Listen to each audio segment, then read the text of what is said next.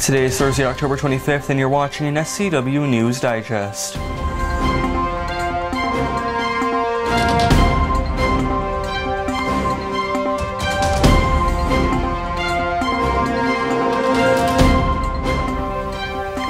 We are following some breaking news this evening. A structure fire appears to be under control now on the 2300 block of Stern Place. We have no word, of course, yet on what caused this fire, no word on any injuries, although what we do know is that this happened around just after 3:30 this evening. We have heard reports of somebody who was taken away in an ambulance, although we have not been able to confirm that with the fire department at this time.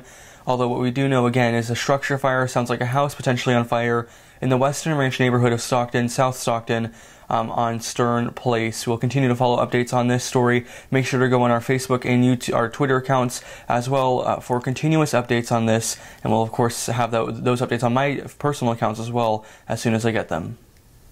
Switching gears now, last night an ordinary traffic stop in Stockton turned into a lot more for Stockton Police Department officers.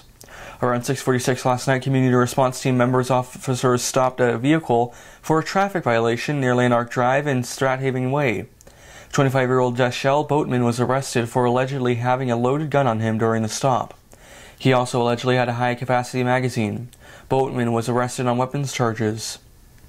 Video has now been released showing Stockton firefighters responding to a structure fire last night. The fire was reported on West Poplar Street.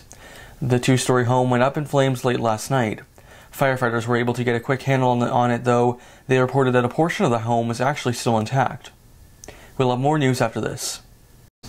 Hi, this is Wayne Richardson coming to you from Stockton, and we serve the homeless of San Joaquin County, Center Rescue Mission. If you know somebody who needs help, please refer them to us. Also, we covet your prayers and financial support. If you want to volunteer, please contact us. God bless you. In tonight's Decision 2018 update, we are introducing you to a City Council candidate for District 3, Paul Canepa. Canepa is a small business owner here in Stockton. He owns a car wash company.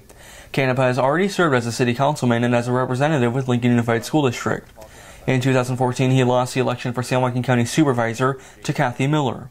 He said at the time that he would not seek public office again. But the issues, he says, such as the Save Swenson initiative, which was sparked up recently, have inspired him to run. He says that he is against some of current Mayor Michael Tubbs' initiatives, which include the Cash for Criminals plan. Tomorrow we'll show you his opponent, Susan Loftus. Thank you for watching this SCW News Digest. Stay here for more news information daily from Stockton.